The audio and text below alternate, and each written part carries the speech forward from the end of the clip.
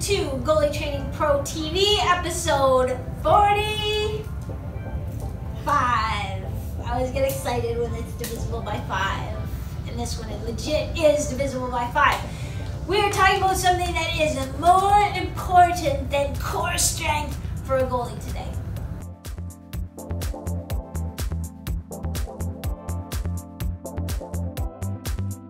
So you're saying, what could be more important than core strength? All my goalie coaches talk about core strength. The guys on TV talk about core strength, how important it is for goalies. Hi Tyler, special guest appearance today by Tyler. Ladies and gentlemen, Tyler Doyle.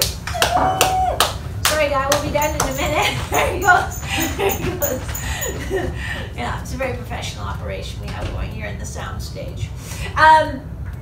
And core strength is important, so don't get me wrong at all, it is totally important. I did a video about it on the slide board in case you missed it. Sarah's gonna post it here or here. You can click on the link. Make sure you watch that video because it is, core strength is important. But if you don't have hip strength, you're gonna be losing power, you're gonna be moving inefficiently, you're gonna be doing more work than you have to. So hip stability, did I say hip strength or stability, Sarah? Hip stability is what I meant to say. So if you don't have hip stability, because you don't really think of it, but anytime you're pushing in your half butterfly, this hip has to be stable. If it's not stable and some of that energy is bleeding into just breaking at your hip, well then two things are happening. Number one, I'm losing power, but number two, I'm also kind of getting off balance because this isn't really an efficient way to balance. So what can we do about that?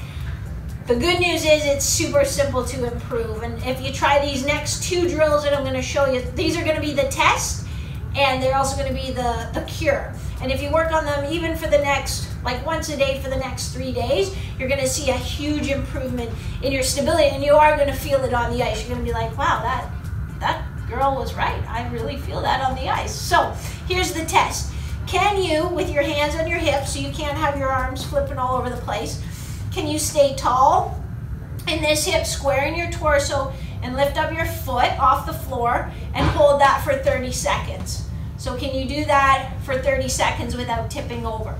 The other challenge is, can you do this butterfly flow that you've seen me use before? So my arms are off the floor. I'm coming up slowly with control. I'm not putting my foot down. I'm coming back, sweeping back down, keeping a nice steady pace until I'm back down on the floor. Can you do both of those with control and precision? If you can, you actually have pretty good hip stability. Give yourself a little pat on the back. If you can't, do them just, again, once a day for the next 3 days and you'll notice a difference. Do the balance for 30 seconds. Do just like 2 reps of the pigeon flow on each leg and see what a difference that makes. And that helps train sort of some functional stability and in different positions. Again, core stability is still an important element. Think about bracing a little bit with your abdominals as you do that, and you'll see how, oh, that actually improves my performance of those exercises. That's just, again, it's a snapshot. If you want a comprehensive program, then you're probably after the Shutout Academy, which includes strength, stability, speed, stamina, mobility. It's everything is in there. You can find that at shutoutacademy.com. If you like this video, give it a like or a double tap or hit the bell. If you have a question or a comment, leave a comment below. I answer all my comments. Otherwise, we'll see you later for episode number 46, which is not divisible by 5.